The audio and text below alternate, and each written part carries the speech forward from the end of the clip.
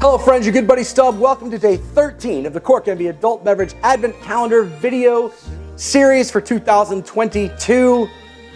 It's time for spirits today and our Spirit of the Season poem here shortly, but let's see what is in our gingerbread gift box first.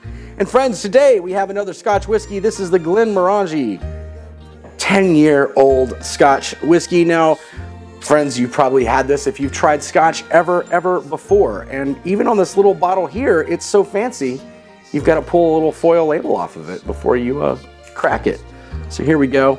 You can see in the glass that it's, nice kind of just off yellow color there. Friends, on the nose, vanilla on this one. Getting a little hint of some kind of fruit. We'll see what that is on the palate. Let's give it a taste.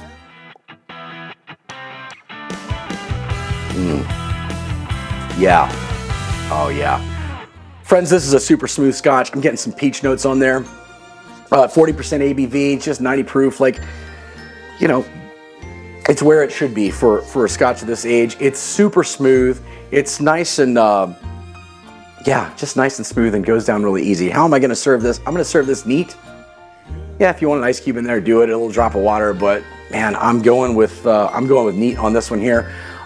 I'm going to do this with cigars and some good mates and good laughs again, as well as far as any kind of pairings, and taking the time to enjoy this season around me as I'm doing my best to do, and I hope you are as well. And with that, it's time for the Spirit of the Season and today's holiday haiku.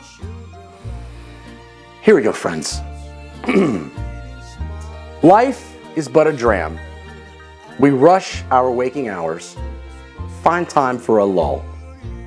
And with that, friends, I want to ask you, we're really in the middle of the season here. We're, 12 days away from Christmas, less than 2 weeks. We're all rushing around for the family things and doing the last minute holiday parties. How are you winding down during this busy season? Or do you just enjoy the rush?